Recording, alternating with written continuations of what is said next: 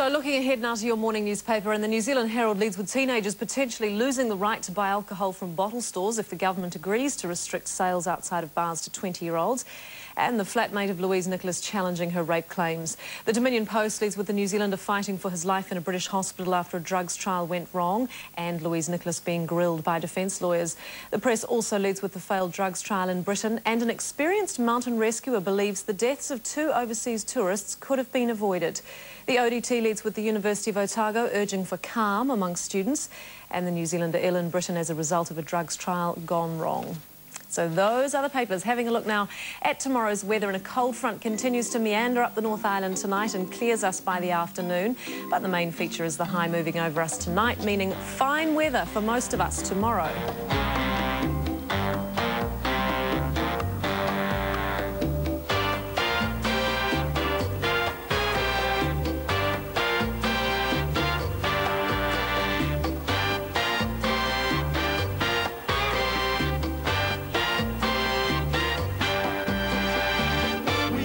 Came out to Montreal, the Lake Geneva shoreline, to make records with the mobile.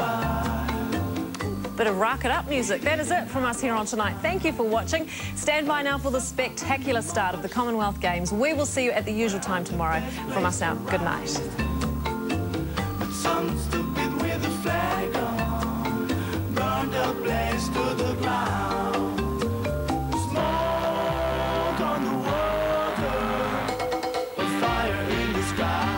Well, it's not about me.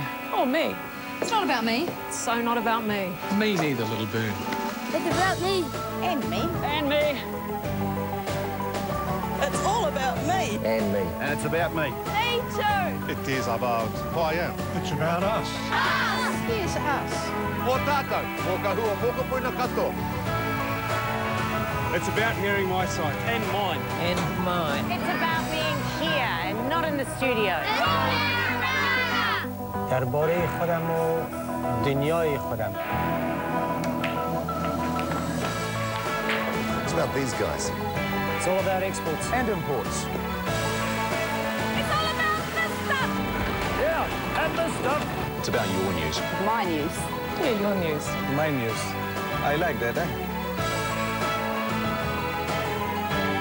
I like Wendy. She is hot, eh? She's really hot. I like that.